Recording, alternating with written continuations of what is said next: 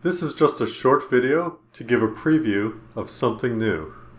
Some of my previous videos covered AI techniques for humanoid non-player characters in Unity using navigation meshes, waypoints, and things like that.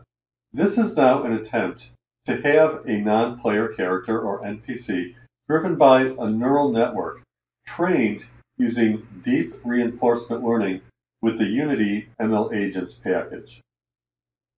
The humanoid agent is trying to catch the dog.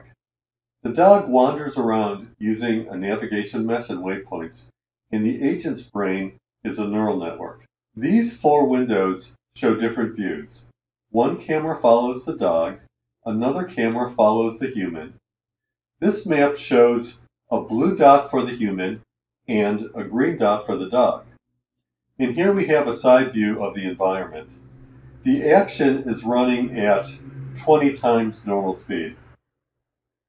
This view is showing 8 identical environments running in parallel. The human is pretty good at finding the dog, especially when there is a straight line of sight between them. When a house is in the way, the dog and the human both tend to wander until there is a direct line of sight. Let's slow down the action from 20x. Here we are running at 10x, now 5x, and now real time. The neural net driven human moves in kind of a herky-jerky way, but I think we can fix that by changing to a slightly different approach. So, was this approach successful? In some ways, yes, but I also found some limitations to the neural net approach and some tricks for getting it to work better. What you see here was the result of more than 20 different experiments. So the neural network deep learning approach is not straightforward. I haven't found any documentation on applying deep reinforcement learning to humanoid characters in Unity, so this is new ground.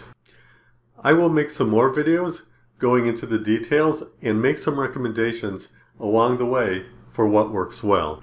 Please subscribe if you are interested in seeing those videos as I make them.